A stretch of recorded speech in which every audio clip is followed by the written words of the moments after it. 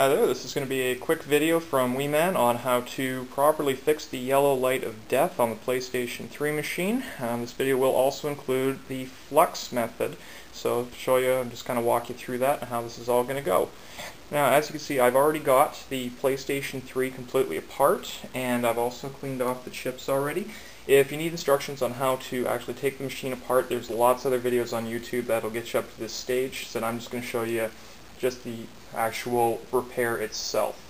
Now, the materials you need to do this, first off, can of, well, this is Goof Off. Basically, it's just for removing the thermal paste off the chips. I found this stuff at Home Depot. It's about $4 a can.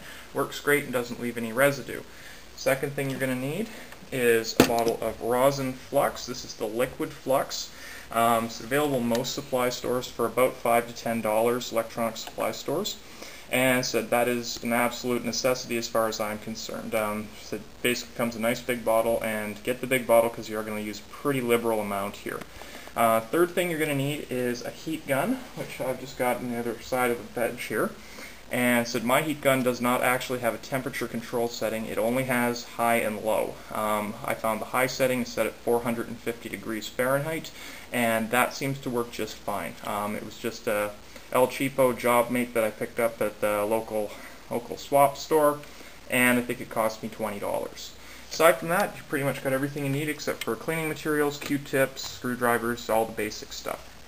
Alright, now the first thing we're going to do here is we're going to have to support this board and basically get it onto a 45-degree angle like this, and that's going to permit us to actually flow the flux underneath these chips. And once it flows underneath, so that's actually going to be what reflows the solder.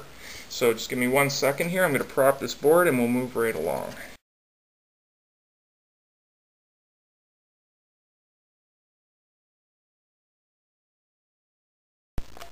Okay, so we got the board propped up, and as you can see, it's just on a little bit of an angle there, just kind of leaning up against my bench, and that's going to be just fine for pouring the flux in here. So what you're going to do is you're actually going to be pouring the flux along here and letting it drain underneath the chip, and then onto the second one and drain underneath the chip again. And so it will take a couple of minutes because this stuff is not fully liquid, it's pretty thick stuff. And on top of it, I'll mention, do not get this on anything you don't want it on because it is super sticky and will take forever to clean off. Alright, so here we go, and you're going to use a pretty liberal amount here. And basically I just pour onto the edge of the board. You see, I got it on the top of the chip there. You want to avoid doing that if you can. It's a real pain to clean this stuff off. So, because I'm trying to do this one-handed for the first time. And you can see, kinda, it's just leaking underneath the chips there and flowing downwards nicely. What I like to do is also just tilt the board a little bit while we're doing this, and that just helps flow it under the whole thing. Like I said, it'll take a couple of minutes and probably a couple of good liberal dousings with this stuff before you get it all the way under the board. Let's add a little more to the second chip, and it's flowing underneath quite nicely now. And you see it just started pouring out here and over here. So again, I'm just going to tilt the board on its side here and just kind of let it run all over the place. Now, some people say that you do have to clean this stuff off the board after it's finished because it is slightly acidic. I tend to believe that, so it's probably a good idea. I would say I don't do exactly a really good job of cleaning it off, and I haven't had any problems since with flux buildup or anything else getting eaten. So it's up to you if you want to try to clean it off. As I said, this stuff is really sticky and really messy to clean off.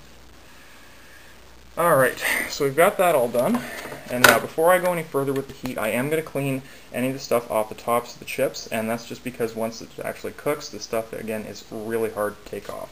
So I'm going to clean that, and then we'll come back for the heating process.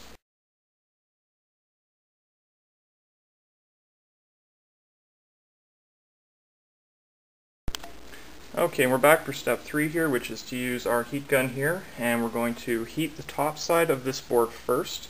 Now, you do need a level, flat surface to put this on, something that's not going to burn. Don't do it on cardboard or your mom's kitchen counter. She's probably not going to be too happy with you. Alright, and now so basically what you're going to do is we're going to be heating this chip chip, and also the ICs over here and here. And I also like to go just a little bit around the extra on the board here just to make sure it's thoroughly heated.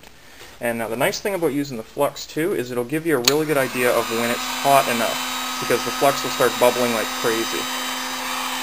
Now you want to keep the unit about 1.5 to 2 inches above, work in a circular motion.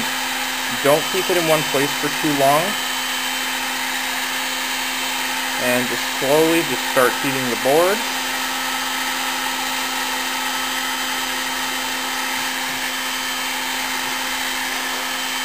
And I usually do this for about 45 seconds to a minute.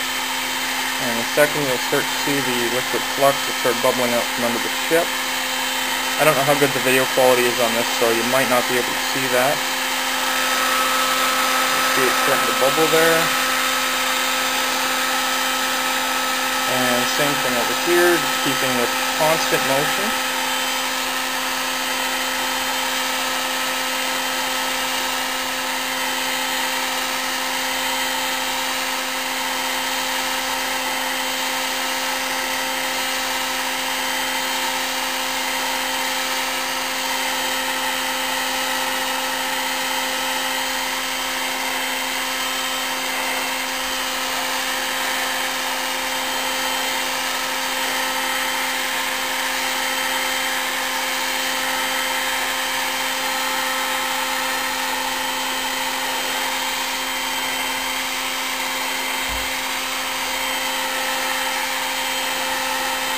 Okay,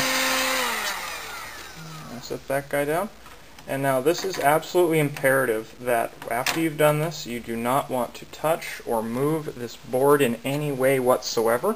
You will also notice the board has warped significantly, and that is completely normal. It'll straighten itself back out once it cools, so if you finish and you go, oh my god, my board's warped, don't worry about it. That's absolutely normal. And so we're going to leave this guy for about 10 or 15 minutes, let it cool down completely without touching it, and then we'll be back to do the bottom side.